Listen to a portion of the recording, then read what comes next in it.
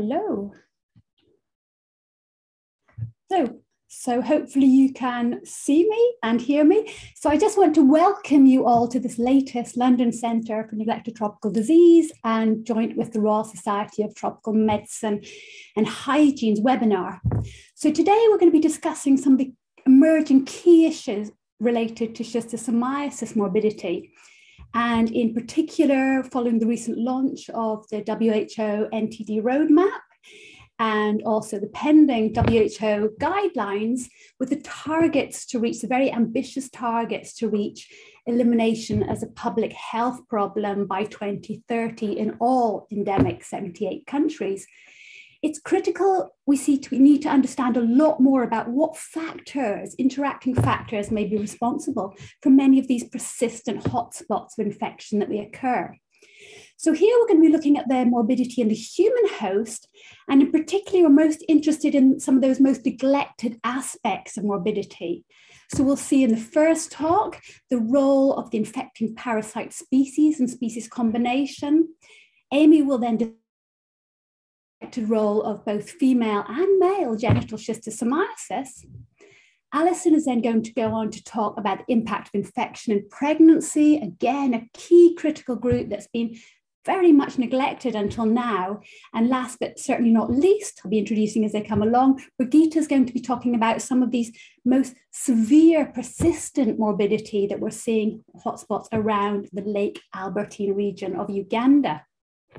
So what we're going to do is we're going to go through each of the talks, and then you put your questions in the chat as we go along. Some will be answered as we go along. The rest at the end, we'll come back and we'll bring all the speakers together, and then we'll pose the questions in the open discussion then. And we'll also be sending around a feedback webinar, which would be a feedback document afterwards. It would be really keen for you to answer.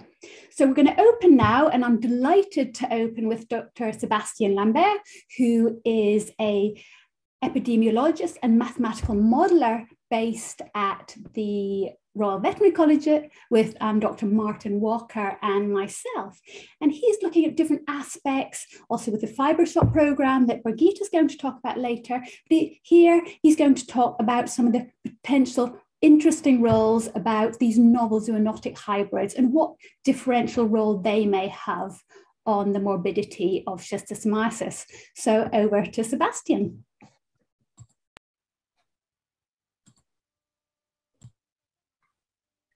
Hello everyone, my name is Sébastien. I'm a postdoc at the Royal Veterinary College, working with Martin Walker and Joanne Webster. And today I'm going to talk about the differential impact of hybridized, mixed, or single schistosoma species infections on human morbidity.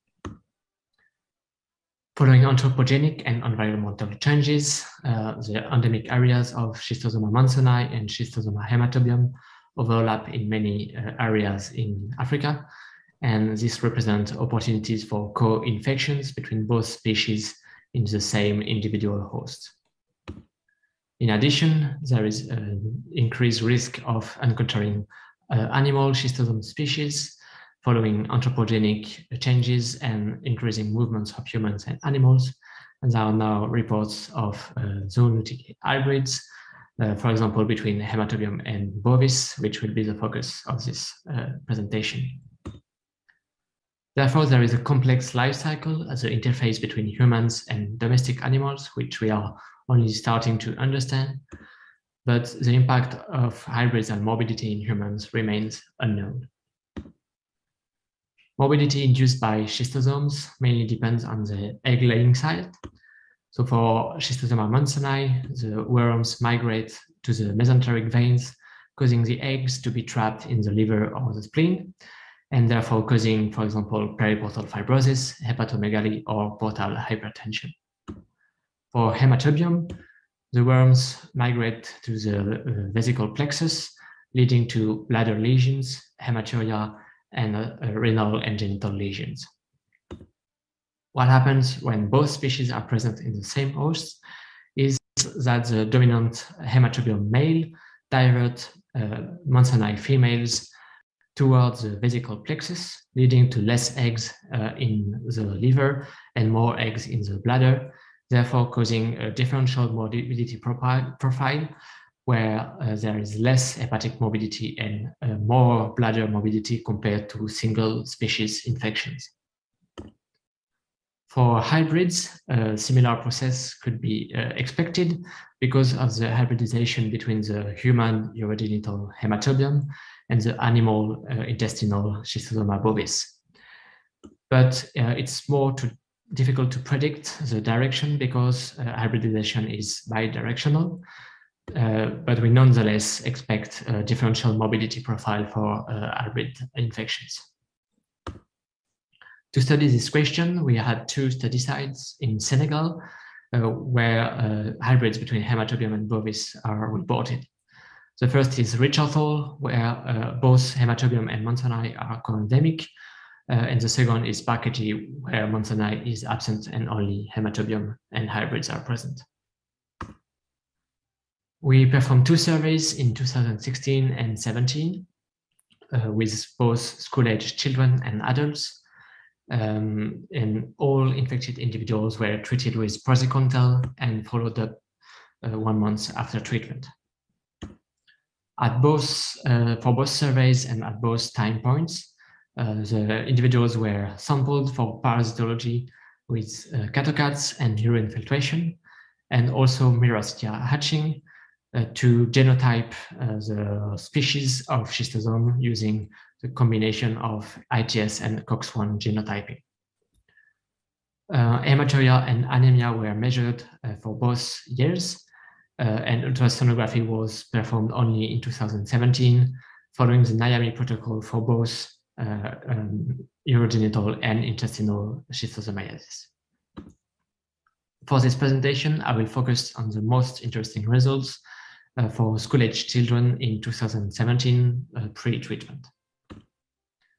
We had several morbidity indicators such as hematuria and anemia, which had 4 categories. And we also had bladder and upper urinary tract scores following the lesions observed by ultrasonography.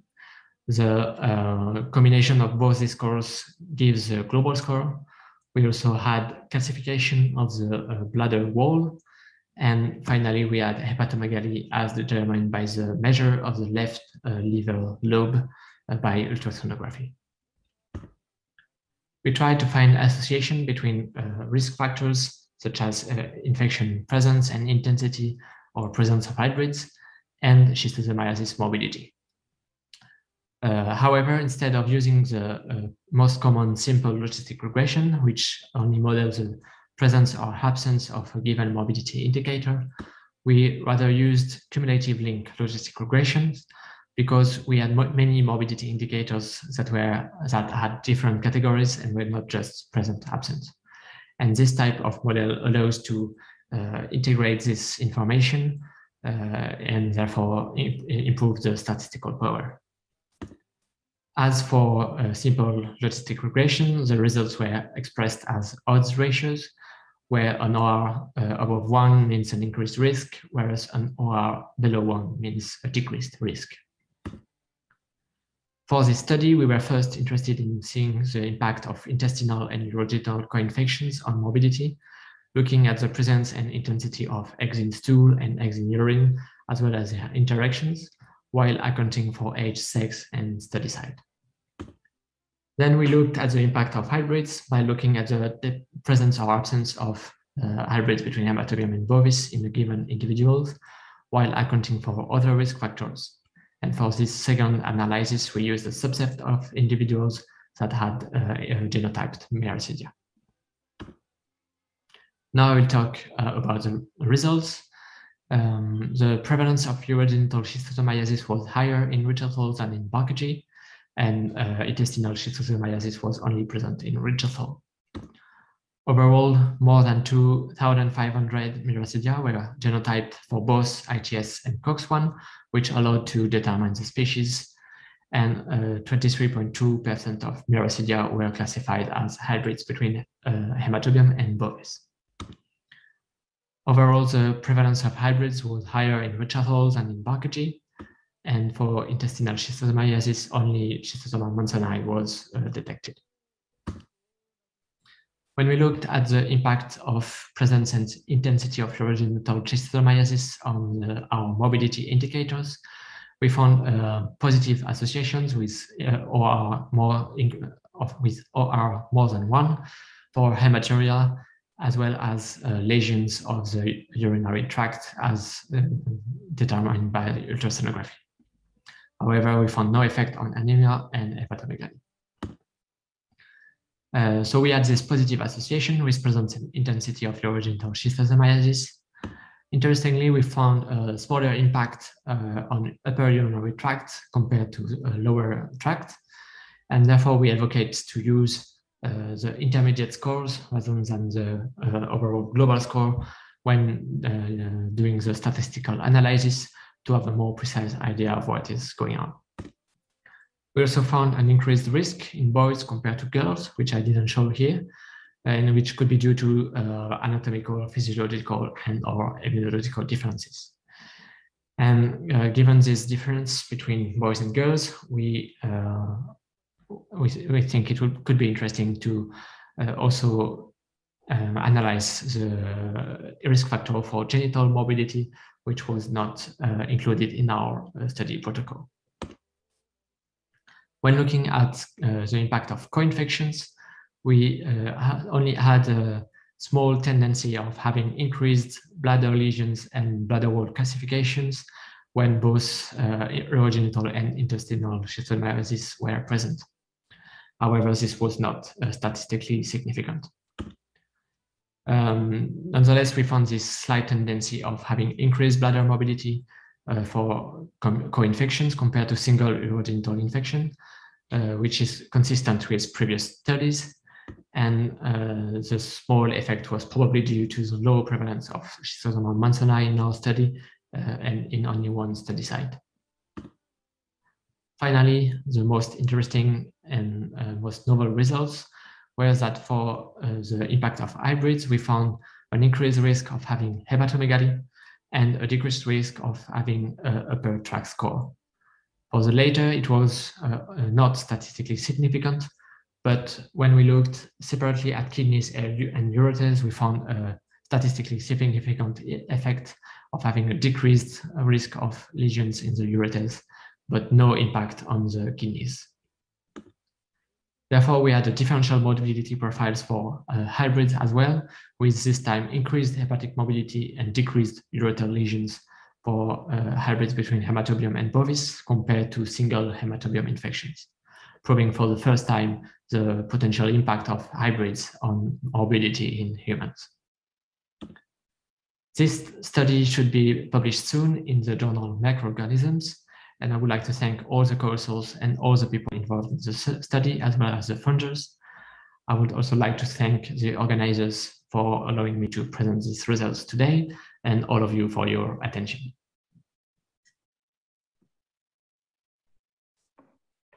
Super. Thank you very much, Sebastian. That was great. And we will come back to answer the questions at the end. So next, I'm delighted to introduce Professor Birgitte Vennerveld from the University of Copenhagen. And she is going to present some of the work on severe persistent intestinal morbidity hotspots in the Lake Albertine region of Uganda. Thank you very much. And over to you, Birgitte. Hello, everybody. I'm Birgitte Vennerveld. I'm a professor at the University of Copenhagen, and I will be talking about severe persistent intestinal morbidity hotspots in the Lake Albertine region of Uganda.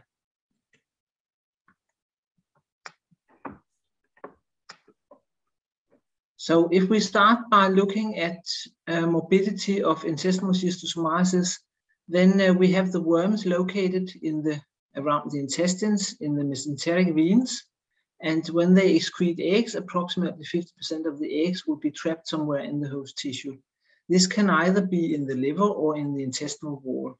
And if we have several granulomas, because eggs trapped in the liver will cause a granuloma. So if we have several granulomas in the liver, this may lead to hepatosplenomegaly. And eventually, if it persists, we will get what we call periportal fibrosis, as is shown here, which is basically scar tissue forming around the little portal branches of the liver. I thought that I would start out by looking a little bit about the schistosomiasis history in Uganda.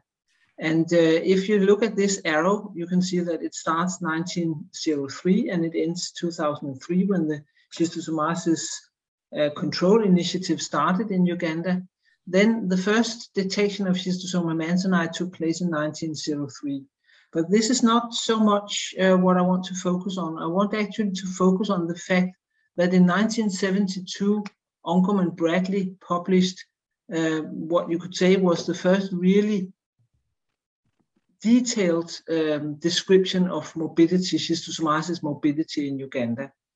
If you look at the bottom part, you can see that what we use for detecting morbidity, namely the ultrasound and the standardized way of scoring with the ultrasound, came in 1985, where ultrasound was used, and the standardized NIME protocol based on some pattern scores, which was developed in actually along Lake Albert, came up in 2001. Now, at the time of Oncom, you would say, well, most of the research in schistosomiasis was conducted outside sub-Saharan Africa. It was in Egypt, it was in South America, some of it in Asia, and definitely a lot of the morbidity-related research was done on Schistosoma hematobium and Schistosoma japonicum. That means it was not really done on Schistosoma mannsoni.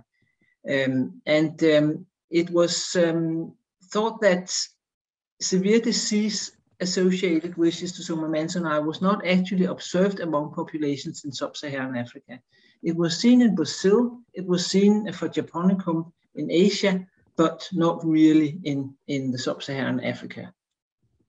And that when Oncom and Bradley published their first paper, it was done in Panyagoro in Uganda, and they had first a very solid epidemiology, and they looked at the consequences of having an infection, and later on they selected a group of people they took to hospital and did a proper hospital investigation of a subgroup of people from Panyagoro community.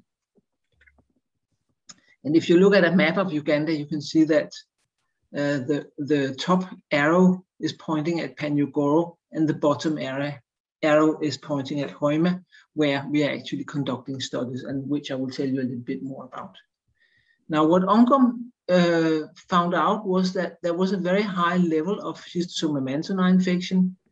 There was enlargement of liver and spleen. It was very common. Diarrhea with blood was seen, abdominal pain. And then he found ascites being a very common finding. Actually, 13 of his 235 patients showed severe ascites. Furthermore, anemia and eosinophilia, and a number of the people he examined initially had died within 2 years after the examination, and several of them he described as being very likely to have died from bilharzia. And if we look at his data, we can see that he found definitely a very high prevalence. This is the solid line with the closed circles. You can see that prevalence very rapidly reached almost 100% and quite high intensities as well. And he concluded that much of the disease was probably due to Schistosoma mannsoni, and in this community, it was clearly causing disease of public health importance. And you could say this was the first time that anybody really coined the fact that Schistosoma mannsoni was causing public health disease of public health concern in sub-Saharan Africa. He also found a number of patients with abdominal swelling or ascites, and he said, or he concludes that ascites was a common finding. Now, schistosomiasis in Uganda has led to a launch of a control program in 2003, and that was a program aiming at controlling schistosomiasis and intestinal worms. And over the years, this has led to a significant reduction in disease and disease intensity countrywide. And it has also led to an increase in community awareness about causes and preventive measures for bilharzia. And that's the case in most districts. But there are still some problems, and some of the problems are in some of the areas I'm going to talk about. There may be a poor medicine uptake due to fear of side effects. Some of the migratory fishing communities have poor sanitary facilities, and in some areas there have been an upsurge of morbidity, and these areas are typically islands of Lake Victoria and in the Albertine region, such as Hoima, Bulisa, Pakwach districts. Now, in October to December 2017, there was a survey or a monitoring effort taking place, and that concluded that the prevalence is still high in most places. It's 29%. It's highest in the children, young children, 2 to 4 years of age, and these are children who are not normally treated under the MDA campaigns. It's also quite common among pregnant women, and the risk of being positive after treatment is quite high. It's amounting to 44%. And these are data I got from Frederick Makumbi and Simon Kibira, who conducted the monitoring exercise. So despite the fact that there has been treatment with praziquantel since 2003, health clinics are seeing an increase in people with portal hypertension and severe ascites due to schistosomiasis, as you will see some of the pictures showing. And this is a sign of severe clinical morbidity in the area around Lake Albert. And this cropped up and was first looked upon in 2016.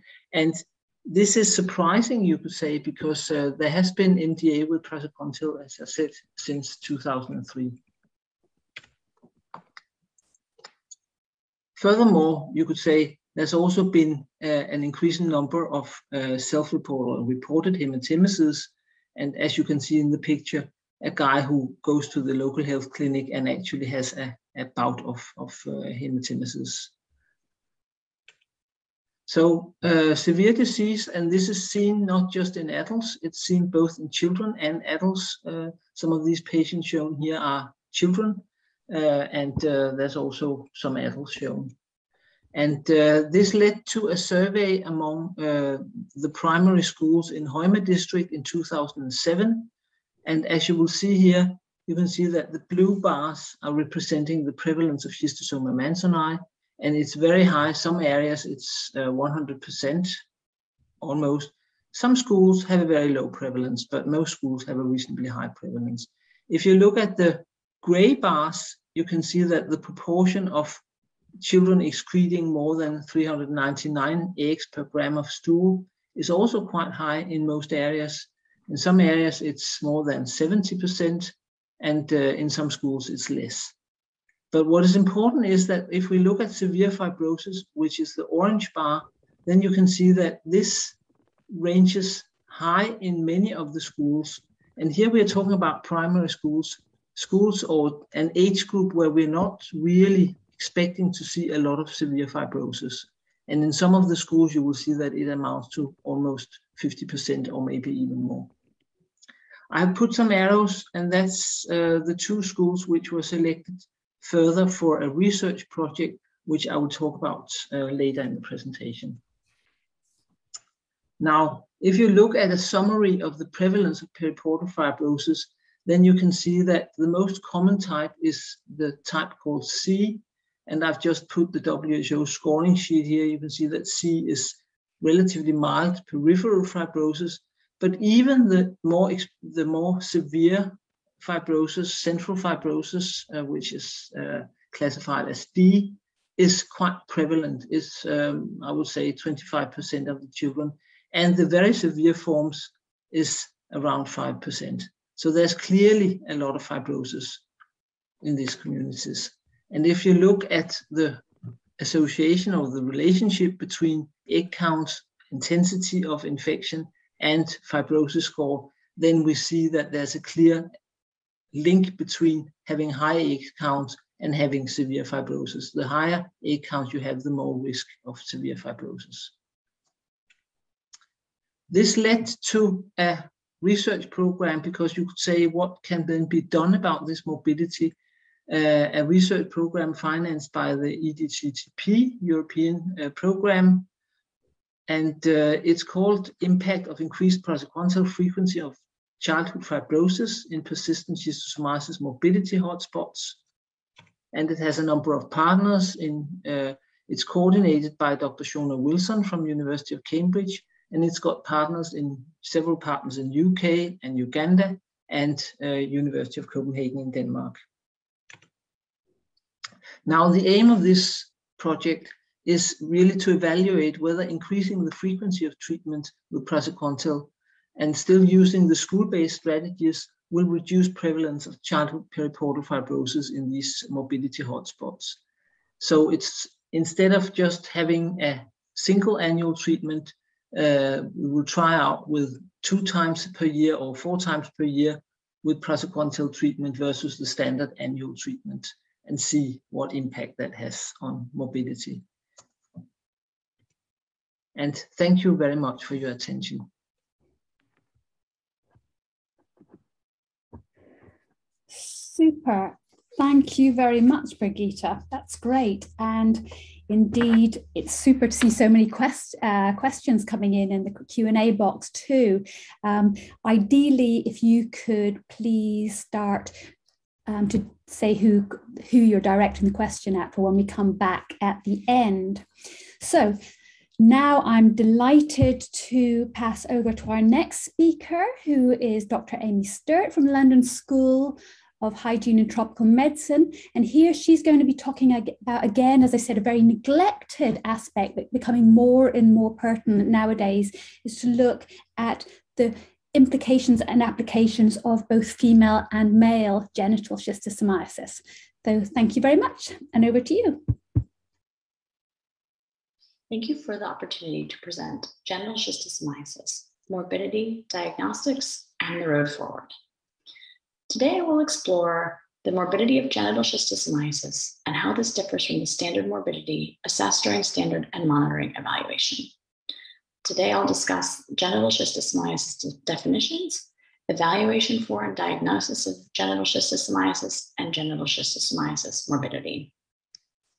Female genital schistosomiasis is caused when S. hematobium eggs are deposited in the genital tract and can be diagnosed by visualizing eggs in genital tissue, detecting S. hematobium DNA in genital secretions, or through characteristic clinical pathology.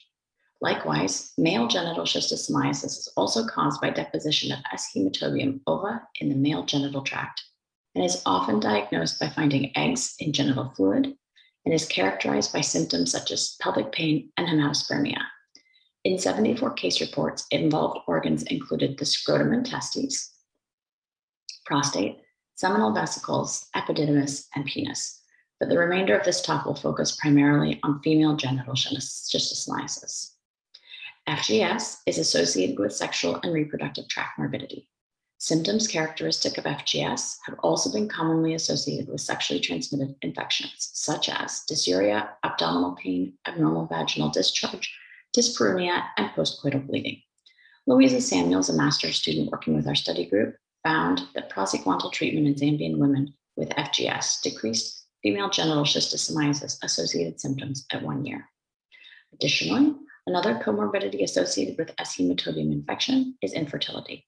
Miller's fellows found that there was an association between the age at first anti-schistosomal treatment and later fertility in adulthood, with strong evidence that women treated for S. hematobium infection before the age of 21 were less likely to have subfertility. Schistosomiasis is a global disease of poverty, with 779 million people estimated to be at risk for schistosoma infection. Additionally, modeling data suggests that 82 million African women are living with S. hematobium infection.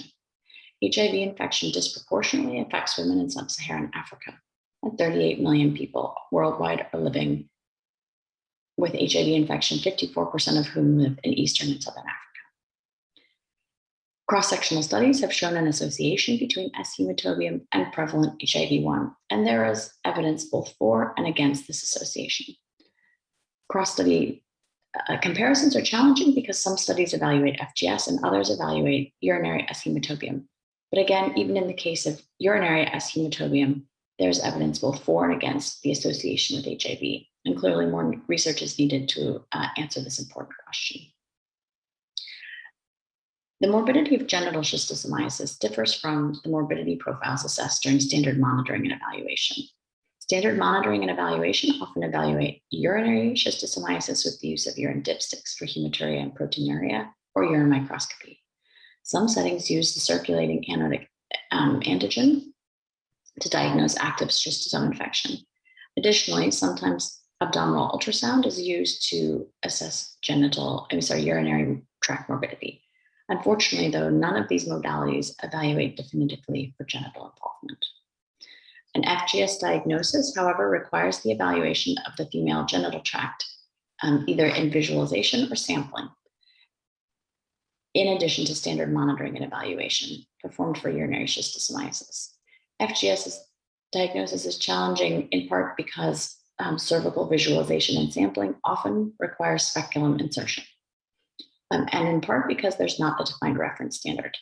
Sampling of the genital tissues, like cervical biopsy, has been performed in some settings, but there are some limitations to this technique, including that it requires equipment and training that may not be available in all endemic areas. Eggs can cluster in the cervix, causing false negative biopsies, and eggs can also be present in normal appearing tissue. Thus, commonly used surrogate techniques to diagnose FGS also include standard or portable colposcopy to visualize characteristic FGS-associated lesions, or PCR or RPA for detection of schistosoma DNA in genital specimens. Due to the challenges in diagnosis in female genital schistosomiasis, there is an information gap. We suspect 82 million women are living with S. hematobium infection, but in the published literature, there are only 12,000 documented FGS cases approximately. There's also a treatment gap. Praziquantel 40 milligrams per kilogram is the currently recommended FGS therapy, but studies performed in Tanzania and Zimbabwe have shown that FGS lesions do not uniformly resolve with this treatment. Thus, there are a number of gaps in the FGS field that need further research, including epidemiology, diagnostics, immunopathology, treatment, comorbidities, and policy. With the time remaining, I'll introduce you briefly to the work our study group has undertaken in Zambia and Malawi to try to fill these knowledge and research gaps. Between January and August 2018, female participants in the population cohort of the previous HIV prevention trial, HPTN071 PopArt, were recruited to participate in the cross-sectional bilharzia and HIV or BELIEVE study.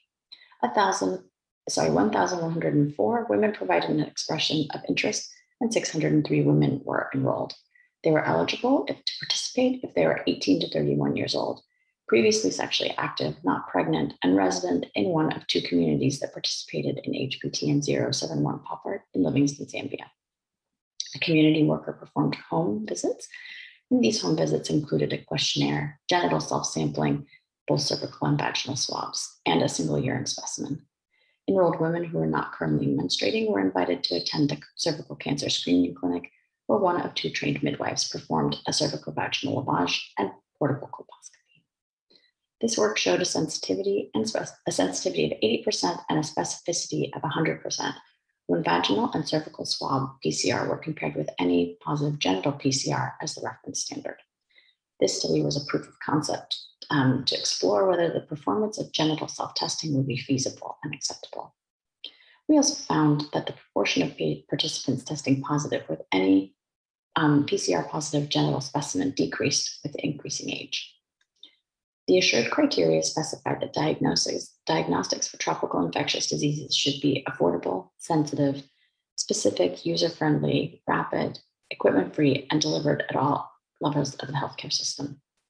We can debate about whether the PCR or visual diagnosis of FGS fulfill a few additional criteria than what is ticked here, but clearly they are not the solution for FGS diagnostics going forward. Thus, we've been very honored to partner with colleagues at the Natural History Museum who are really doing a lot of work to move the recombinase polymerase assay forward. Our colleagues at the Natural History Museum are using the RPA assay, which uses low temperature isothermal reaction, requires minimal equipment, and takes less time to carry out than traditional PCR. In addition, the RPA can be performed using lyophilized reagents, and so it is much more feasible for use at the point of care in endemic areas.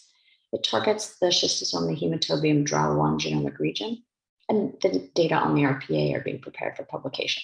So please watch this space for further details. Our study group has been working hard to try to close some of the existing knowledge gaps around FGS and comorbidities as well. This study evaluating HIV incidence in FGS was recently published in Open Forum Infectious Diseases, as well as this work in the MCID regarding FGS and cervical dysplasia. I'd like to also introduce work that has recently taken place in Malawi and that will be upcoming in Zambia. The work in Malawi is in memoriam to Dr. Ingerwa. The Malawi study was nested within Morbid with the aim to quantify morbidity across schistosoma endemic settings. 2 S. hematobium endemic settings in Malawi were evaluated, and women from the Morbid main study were surveyed for female genital schistosomiasis. Data collection occurred from November 2020 to May 2021, and women 16 to 65 years old attended clinic and were seen by a midwife who performed genital swabs, cervical vaginal lavage, and used 2 different handheld colposcopes to identify FGS-associated lesions.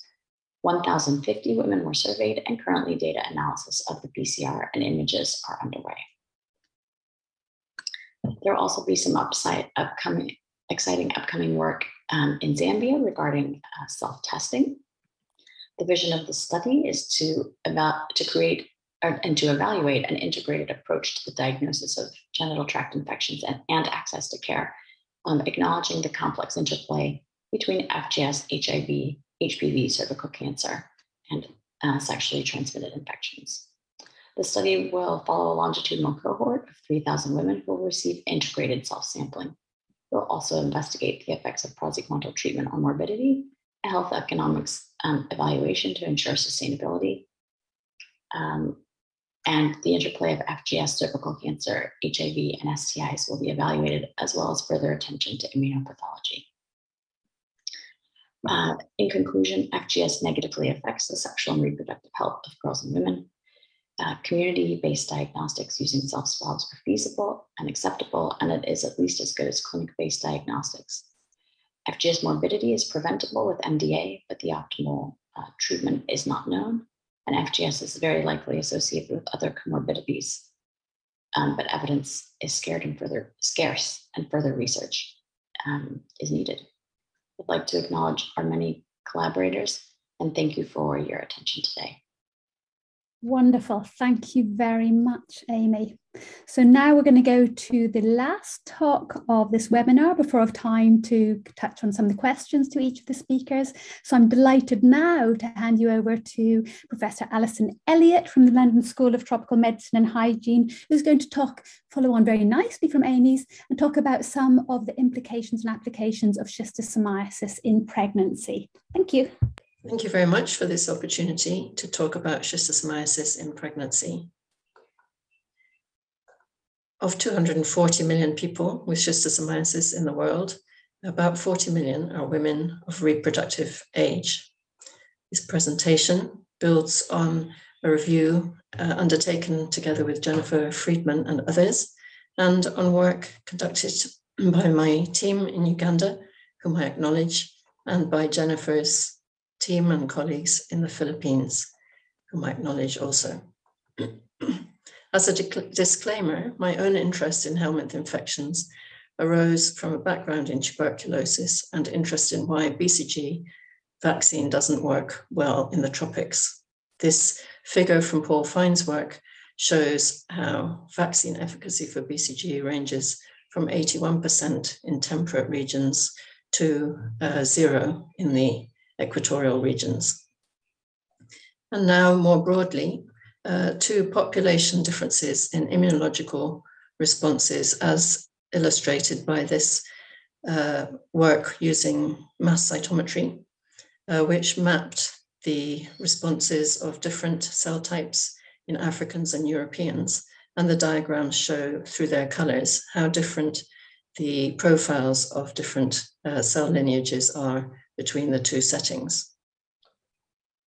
Our work on schistosomiasis hotspots has been in the villages of the Lake Victoria Islands, and we undertook a cluster randomized a trial of intensive treatment quarterly with quarterly praziquantel versus standard treatment for 3 years, and comparing baseline prevalence using cat-o-cats with standard treatment, you can see that there was very little change in the overall profile, and using the more sensitive methods such as urine CCA, most people remained infected.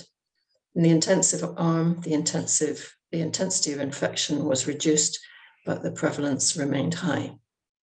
And these panels highlight the ages of reproductive age for women.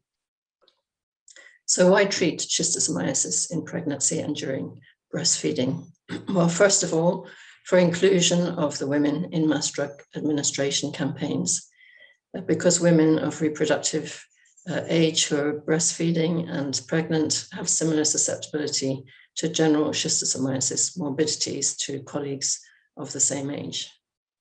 There may be specific benefits too in pregnancy, such as for maternal anemia and nutrition, and specific benefits for reproductive health, especially for schistosoma hematobium in terms of female genital schistosomiasis and perhaps HIV susceptibility.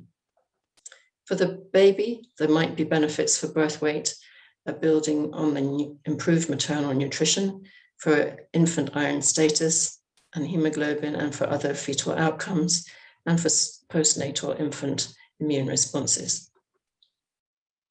Praziquantel is the only drug widely available for this, released in 1979 as a Class B drug, known to be non-teratogenic in animals, but not tested in humans.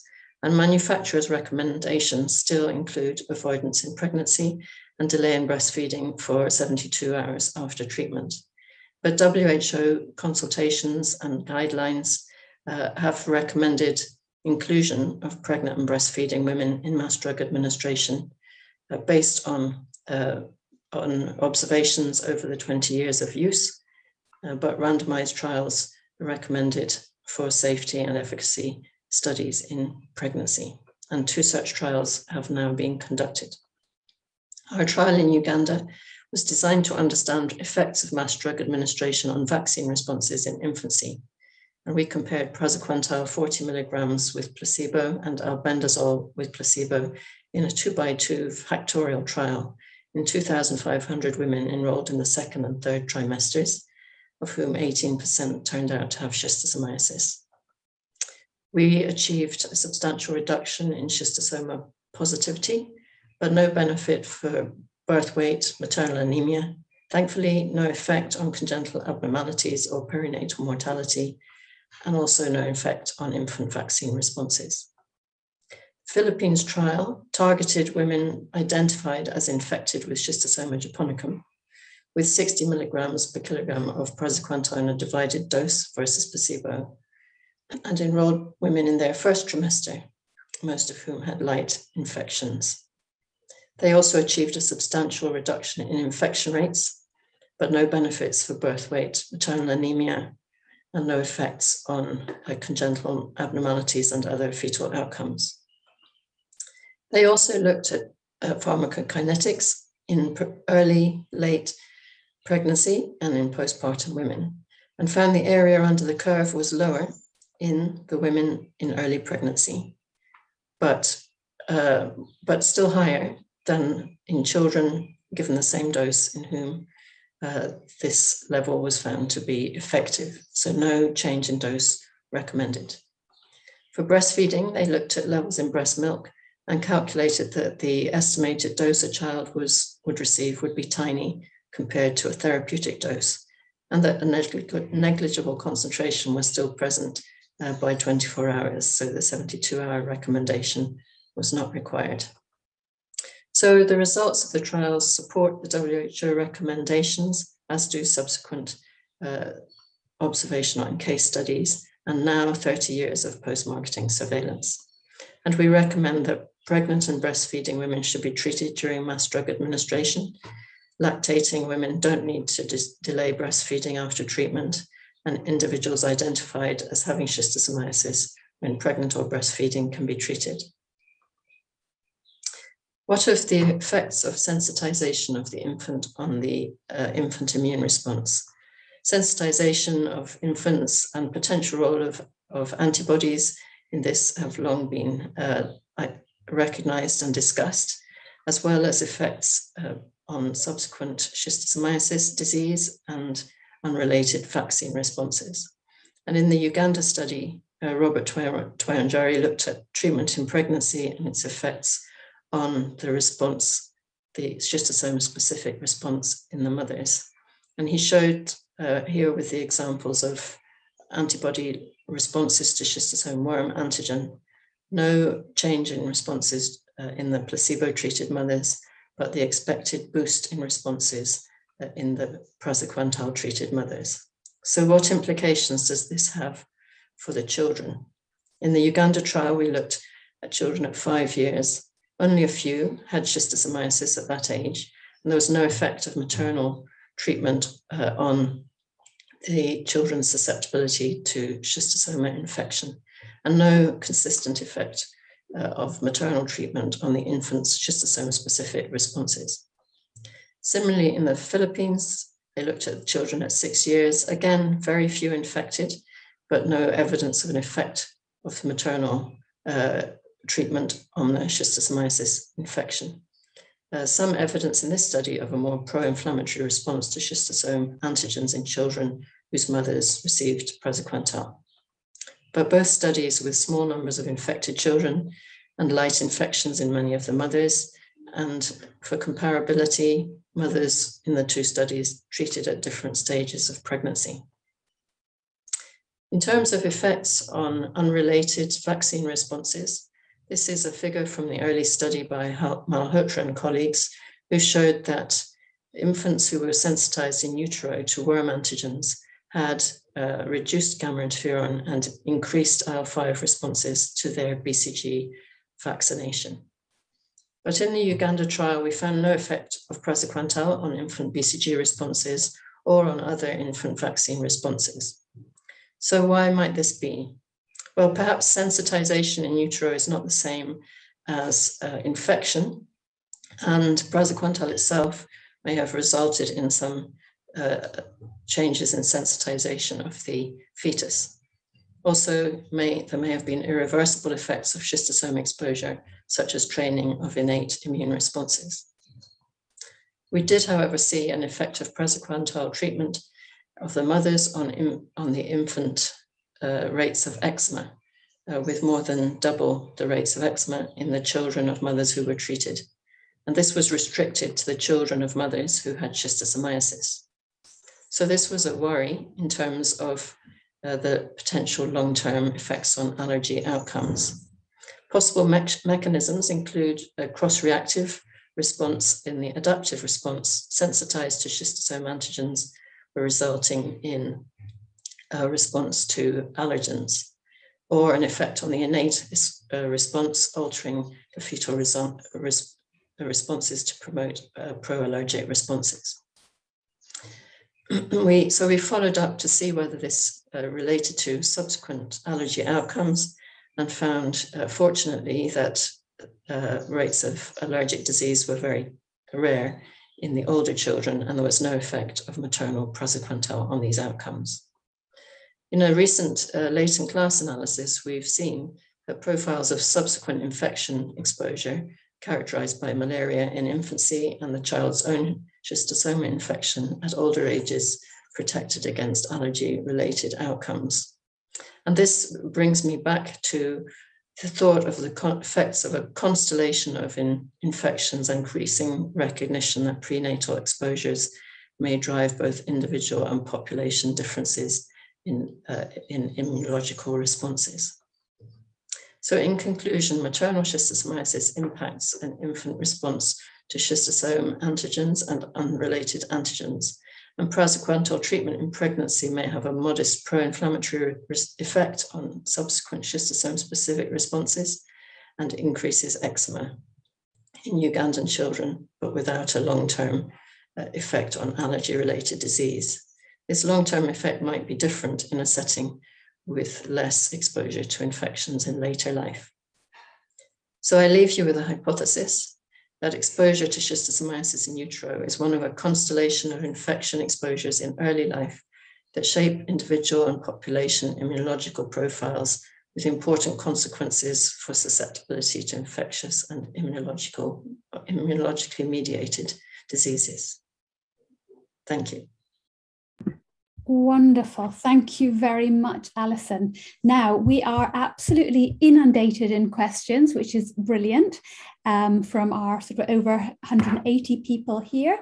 So what I'm going to do for HASTE is I'm just going to go through speaker by speaker with specific questions and keep going back until we run out of time. And then we'll also give you, each of the speakers, our email addresses so you can contact them directly. So if we start with Sebastian, Awali Salami says, thank you very much. How would you explain isolated uretrine lesions?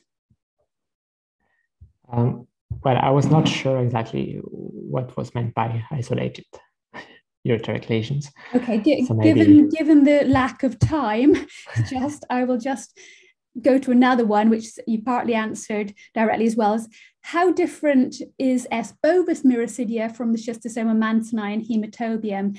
And can you elaborate how much you differentiate between morphology or what techniques you used here or we used here? Well, differentiation was made based on the genotyping of both DNA ITS marker and the mitochondrial COX-1. So it was really based on genotyping of miracidia here.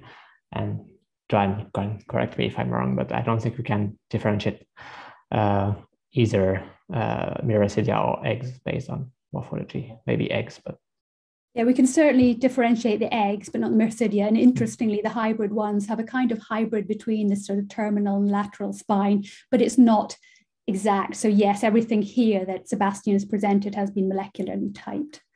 Thank you. I'll come back to you in a minute, but for now, Birgitta. So from Habtuma Malakis, dear Professor, does Schistosoma mannsoni infection occur as an outbreak in a community, and is a community screening possible or feasible? Thank you. So I think that's a good question. We see it, but not in every community. So where we typically see what we could call outbreaks or these upsurge of morbidity would be in very heavily exposed communities, such as fishing communities. And this would be typical along the big lakes or along maybe the River Nile. And you could say, is screening possible? I would say yes. That could be definitely a possibility. I mean, a very simple thing would be if one wanted to establish the magnitude of the problem, would be to figure out, or just to ask health centers, do you see any people referred here or coming on their own with hematemesis? Okay, super. I will now go to Alison quickly, and we're coming back to all of them. There's so many good questions. Fantastic presentation, Professor Elliott. Is in the mums, did you know whether any mums had acute infection, and was there any difference in pediatric outcomes associated with the mother's age or parity? So that's for Alison, if we've got Alison here. Yes, thank you. Thank you very much. I hadn't seen that question actually. So, sorry, I've kind of lost track of it. Can you say it again? What the question you wanted me to look at? So sorry. In relation, was there any difference in relation to whether the mums had sort of quite acute schisto, but any difference associated to the mother's age or parity associated with the outcomes? Well, thank you very much. We wouldn't have really known whether the mothers had acute schistosomiasis. I mean, it's an endemic setting and they're adults, and so the chances are they've had it for a long time, but they certainly weren't showing sort of symptoms of acute schistosomiasis, so we weren't really in a position where we could address that. And yeah, I don't recall any specific effects of age and parity. Of course, it was a trial, so those things were balanced between the trial arms. So no special associations there. Thank you. Thank you. And I'll ask one for Amy on these super new diagnostics. Enoch Boateng has noted that many of these highly sensitive diagnostics are quite expensive to be adopted in the clinics and health facilities within these endemic areas. So what are your thoughts on how able we'd be able to extend these molecular diagnostics, and how beneficial will they actually be toward the elimination of schisto if their practical adoption is limited by finance? That's a great question, and that's a really important point. I think that's where the RPA is really going to be able to shine over the PCR, as there will be an investment in the machine that's needed to read and process the samples, but it will be much cheaper than the PCR, making steps towards accessibility in endemic areas. Super, thank you, Amy. And it's 2 o'clock. Am I allowed to ask the speakers one question more each? I'll go ahead. Sebastian, a great topic for which obviously we're doing. Evidiscus Bakuba has asked, is there any need of having schistosomiasis treatment campaigns for the animals, the domestic animals? So there is a cycle between animals and humans based on the presence of these hybrids. So this is working, something we need to work on. I think that is it needed to interrupt the cycle of transmission, and is the animal playing a role of reservoir of transmission of schistosomiasis to humans, which could prevent elimination in some areas. So I would not say how it is definitely needed, but some work needs to be done on. And that indeed is something we're looking at from very much in terms of the morbidity of the animals. We've seen in this presentation the morbidity of the humans. This is not a nice disease for the animals anyway, and people are treating them. So that's a whole other story. Quickly over to Brigitte. A big question. So is the severity due to host genetic background or to the parasite genetic background? Oh dear, that's a good question. And I would say it's probably due to a little bit of both. The parasite genetic background is something Joanne Webster and her team will be looking into in this FibroShop project. And the host genetic background, I mean, it's very likely to be a combination. So it's very likely to have something to do with the parasite, maybe also something to do with the host genetics, and maybe a lot of things we don't even know about, which could be the pressure of transmission. I mean, a really intense transmission may lead to higher levels of morbidity. What I can say is that there have been some studies trying to look into genetic background, and to some extent found some markers which were related to severe morbidity. But to say that that's the only factor playing a role, I think is probably too much. Yep, super, thank you. And we'll just slip in a last one, hopefully, from Poppy Lamberton to Alison. Thank you for a great talk. With the increase in eczema in children from mothers with schisto who had prosequantal, what was the rate of eczema in children born to mothers schisto and other STH or negative without treatment? And was this higher or lower than the children from schisto infected mothers and those treated? Yes, I was just typing something for that question, and I found it a little bit complicated. But basically, in terms of observational analyses, the worms were generally protective against eczema. The rate in mothers with schisto who weren't treated was less than half the rate in mothers with schisto who were treated. But in some of the effects were even more prominent for hookworm, which was actually more common in the cohort, and so with greater power. And the albendazole treatment also resulted in increased rates of eczema, but having hookworm sort of protected from the adverse effects of treatment. So I think on the whole, the message is that maternal helminth infection is protective against eczema in the children, and that the treatment in the case of schistosomiasis caused quite a dramatic but mercifully short-lived effect. Okay, thank you very much. There are so many more questions that we'd really love to discuss, but I am being stopped. So just to say that, you know, these questions, the whole meeting recorded and with the questions and answers will go live on the London Centre website from next week. And as I said, please do feel free to ask any further questions, and also to the people directly, because it's clearly such a fascinating topic. And I think for our next webinar, we'll have more time for the questions and discussions. But I'd just like to say thank you so much to all of you for taking part, and to our 4 absolutely superb speakers. So on behalf of everybody, thank you very much.